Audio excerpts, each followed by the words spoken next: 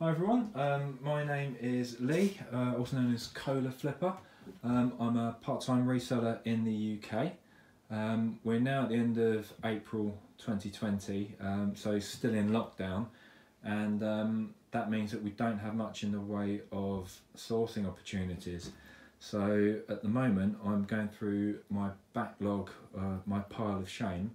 So I thought we could discover what I've still got in stock to sell together, because I know I've got boxes of shoes, but I'm just not entirely sure what I've got in there. So these are a couple of boxes that I've had and haven't seen the light of day since the end of the last car boot season, so sort of at least September, October time, 2019.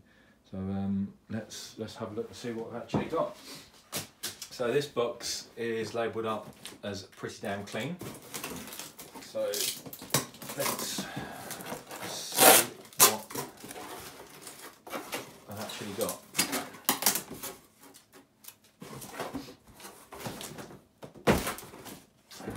So we've got a fairly hideous pair of pink Ugg boots. Not much in the way of wear on the soles, a little bit towards the heel, but not too bad. You can tell they're real Ugg boots inside. If you look for the label, you'll have codes on there which you'll be able to check. One of them should have, yeah, so in one boot only, you'll have one that has QR code on it and usually some sort of hologram. This one doesn't. The other thing you can check is the lining. If it's real sheepskin, basically it's one piece of sheep. So you've got the suede bit here, which is the same piece as the wool on the outside. If you can pull them apart, then it's not genuine, it's fake. So this is genuine suede. Pink Uggs. Uggs, as long as I clean them up, and these will clean up nicely. I'll do a video of how to clean up Ugg boots at some point. They clean up nicely. I should be able to get somewhere between 25 and 45 depending on the time of year. I'm quite happy to leave them sitting until next year, also when it's colder and later in the year. So yes, coming up for May soon, so not really the time of the year to get your best prices. But I'll get them cleaned up, get them listed, and just leave them sitting there till they go through. I don't need the money right now, so it's as and when they sell, that's fine by me. So pair of Uggs, yeah, 25-30 quid hopefully. We've got these are a pair of misguided heels. I wouldn't have paid more than £1. Oh, so these I got in a local charity shop, and I would have paid £8 for those. I remember that. So these are a pair of misguided heels. So at the time I didn't know that Misguided weren't a particularly expensive brand, but I wouldn't have paid more than £1 or £2 for these at the car boot sale. Heel tips are in pretty good condition. Not a particularly good quality pair of shoes. I think I'll be lucky to get anywhere around the sort of £15–17 for those. These prices that I'm quoting what I should get, I will be charging postage on top. So I usually charge £3.25 for second class post if it's going as recorded. So if the value of the item is going to be closer to the £50 mark, I usually put it for second class recorded, so charge them £4. Okay, we've got slightly better quality pair here. So we have got a pair of 9 West heels. Strappy sandals, relatively good condition. The insides, there's some marking. To be honest, I picked up a lot of these when I was fairly inexperienced. Wouldn't have paid more than about £2 for these again. Nice bit of detail on the heel, that it's a twisted heel. Heel tips are in good condition. You can see not worn very much, but there are some marks on the inside. I would have said again I'll probably only get £15 odd for those, but again, from £1 or £2 to 15, that's fine by me. These are, I'm not a fan of wedges, but these are Aldo. Aldo's a pretty decent brand. So you can see again these decent quality heel. Need to give them a bit of a clean up. yeah, I hate wedges, but Aldo should sell pretty well. So again, I should be able to get around the £20 mark for those. What have we got next?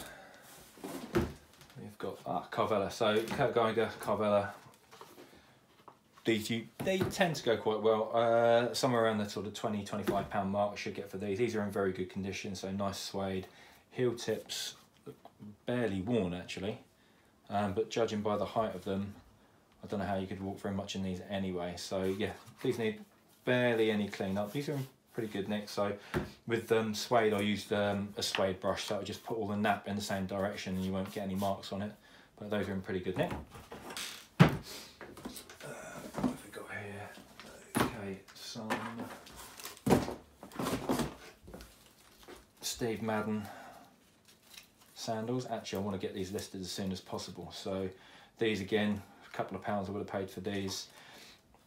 The toe marks, I'll be able to clean these out, so that does need a little bit of cleaning. You can see they are used, but what is not so good, as you can see here, the Steve Madden are not as good as I thought they were. They're quite expensive, but actually the inside, this is faux leather and the top layer is peeling off. So even though I'll clean these up, look at that, that's falling apart. So yeah, not ideal. I don't even know if I'll be able to sell these, but I'll just mark them up as very cheap because the linings are going. So when you are sourcing your shoes, check the insides, make sure the linings aren't splitting. That might have happened over storage over the winter. So either that is the fact that I haven't stored it particularly well, or the fact that I missed it when I bought them. What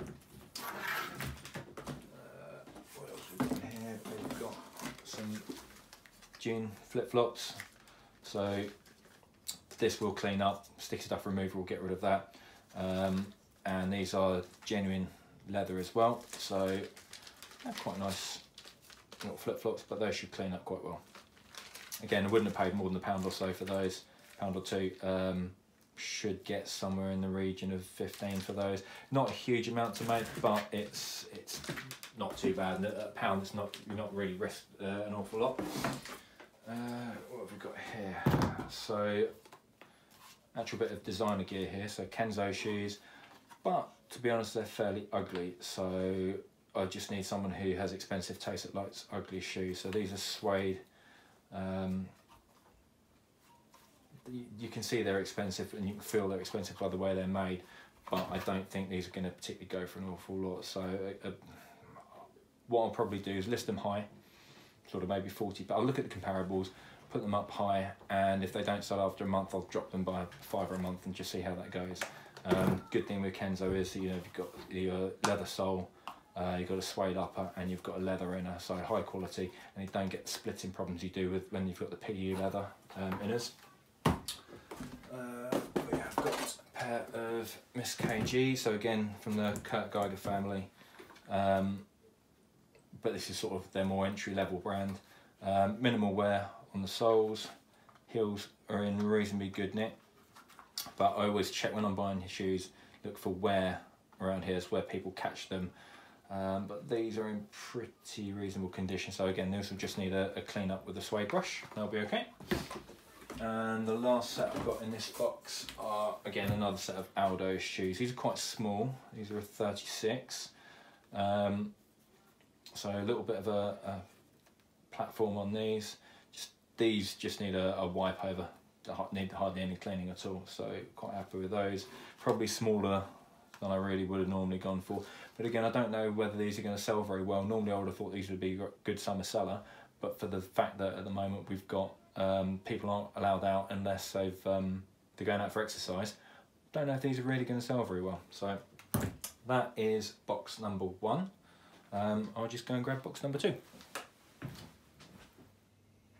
Okay, on to box 2. The last box said pretty clean, and most of the shoes were pretty clean. This one says trainers too clean, so I'm assuming this is a box full of dirty trainers.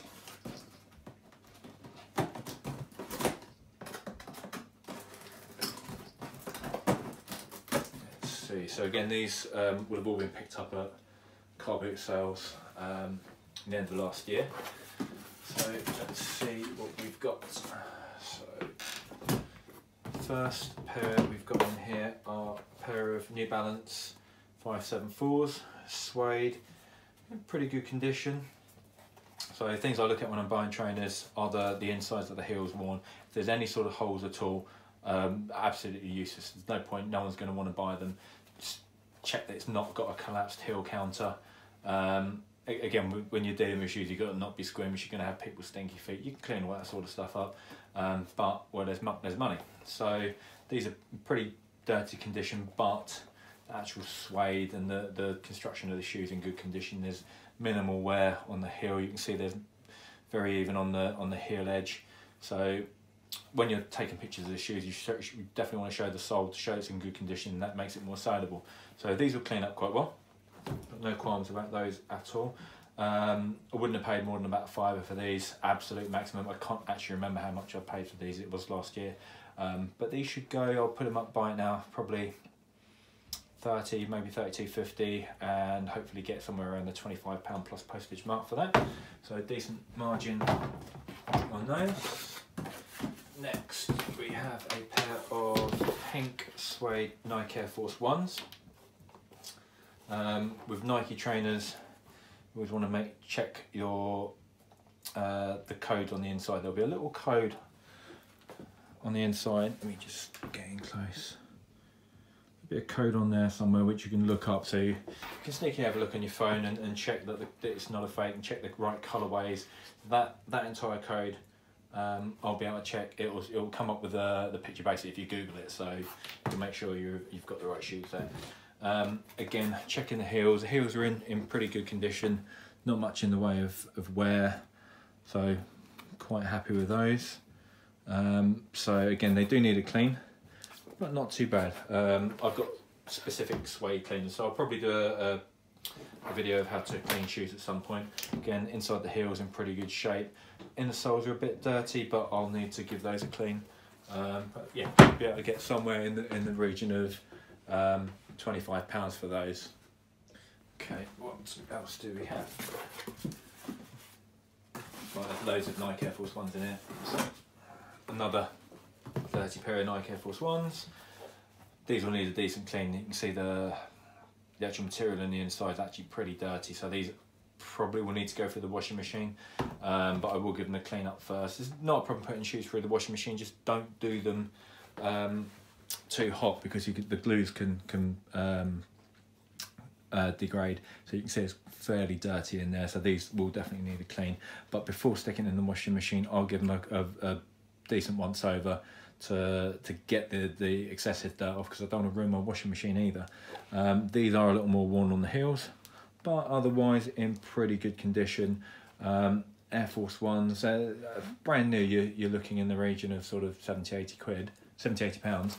But second-hand, it really does vary. There's so many out there that you don't necessarily always get a great price for them. So the last pair I sold went for 22 quid, and they went, strangely went to Australia. Nothing else to say on these. Another pair, these are just black ones. So Air Force 1s are always popular. The plain ones will always sell. They just don't sell for a huge amount of money. But if you're only paying up a couple of pounds, say £3-4, and you can sell them on for somewhere between 15 and 20, there's money to be made. So again, dirty, do need a clean. Another set to keep an eye out for are Nike Air Huaraches. I still remember wanting a pair of these when I was in my sort of mid-teens in the 90s. So again, these are fairly dirty. Things to always check when you're getting Huaraches. You always want to make sure that this rear rubber isn't actually split, because that's integral to the shoe. Other than that, you can't really go far wrong. They're in good condition. Just check the soles, just make sure that soles are in good condition. The heels are good. There's a decent amount of wear left in the heel there. So pretty happy. And it's always worth doing the bend test. When you bend a shoe, if it cracks, you can see if there's a crack across there. You should always do that when you know, at a car boot sale or in a charity shop. It's always worth doing, because if you're spending in a charity shop a little bit more, say £5, £6, £7, £10 on a pair of trainers, what you don't want is to buy them and then them to fall apart, or for you to sell them and then the purchaser, the end buyer on eBay, buy them, and then you don't want to get a ding and look like a poor quality seller. So these, again, I wouldn't have paid more than £5 for these. relatively good condition. They just need it cleaned up. They're pretty dirty, but again, my last set of Huaraches went to France, and they were £22 plus postage. I just realised I've been calling them Huaraches because that's what it looks like it says, but I did look it up. Apparently it's Mexican tribe, Huarache, so I've been saying it wrong since 1995. Okay, we've got a pair of Adidas Stan Smiths, quite a small size. They're a classic shoe. They did used to go quite well, but even now I've started to struggle because so many people are selling them now second hand. These will clean up really nicely. Again, you can see not a huge amount in the way of heel wear. These will clean up nicely, but I should get in the region of 15, 17, 18, 20 pounds depending. So those will clean up nicely. Got no problems with selling those.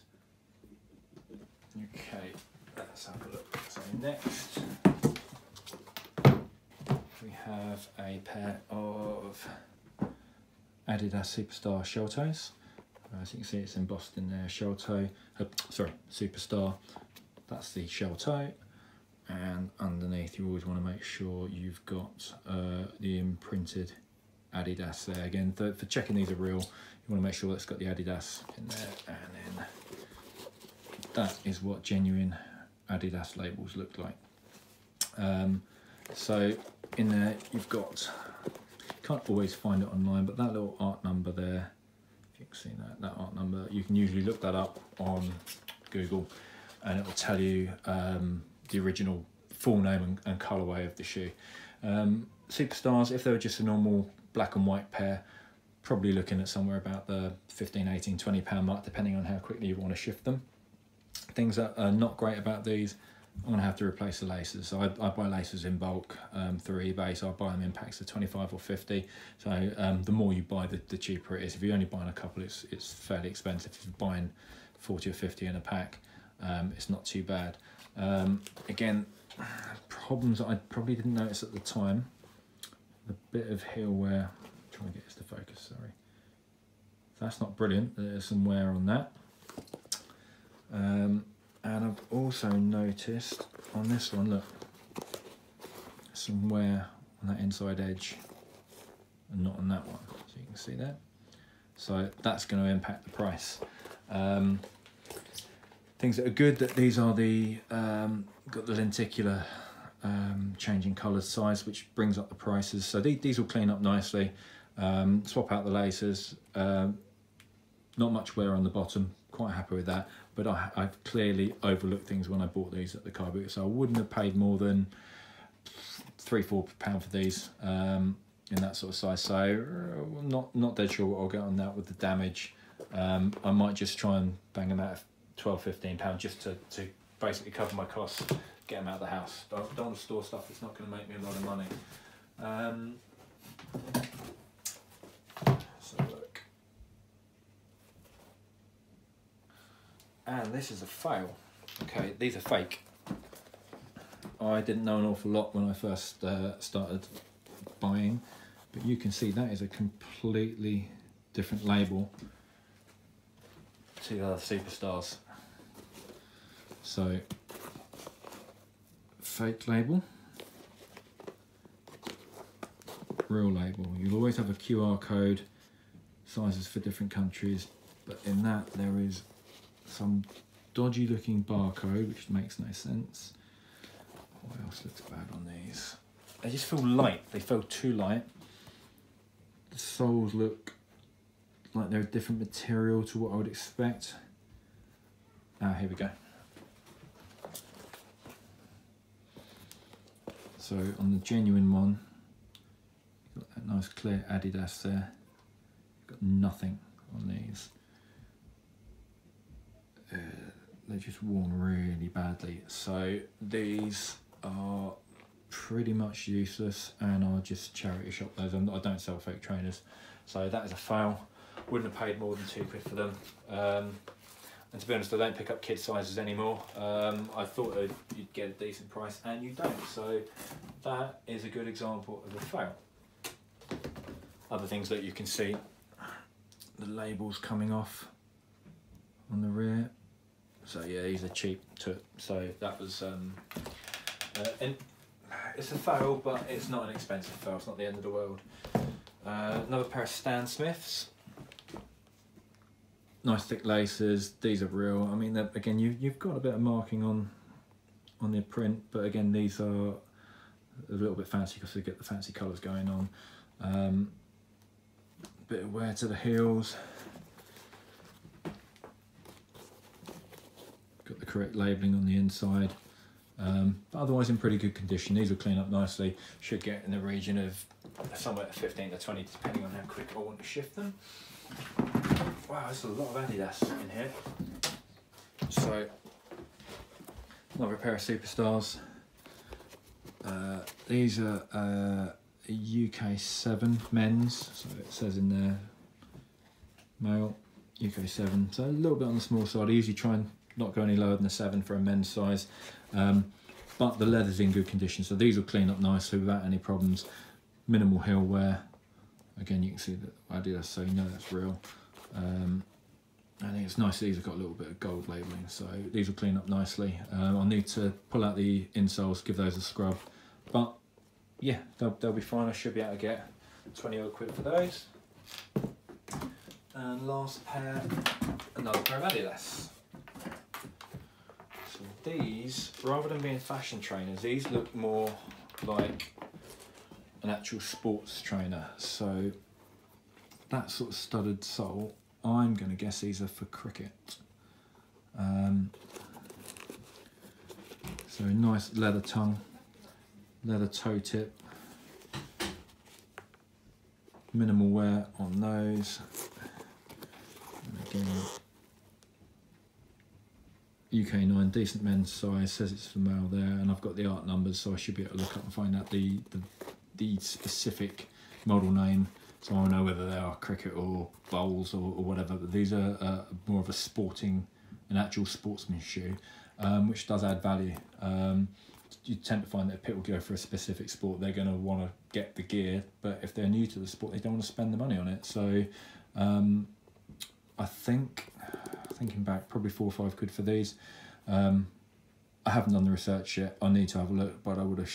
It should be an easy £25, but I shall give you an update as and when they sell. So yeah, that's reasonable. So that is kind of a haul, but from last year. So that's 2 boxes of shoes. 1, 2, 3, 4, 5, 6. We've probably got 200 quid in here at least. So yeah, not too bad. So that is it for the moment. Hopefully that gives you I don't know, a little bit of information about what to keep an eye out for when you're sourcing shoes. All of these I wouldn't have paid anywhere more, so the more expensive ones probably paid up to £5 for the decent quality pink Nike Air Force Ones, but the kids' shoes with the smaller sizes probably £2. So there's money to be made, so there should be a clear tenner's profit on each pair of shoes at least. Some of them I should be able to get £20 profit. So yeah, hopefully that helps. Happy hunting, and I'll catch up with you next time. Bye bye.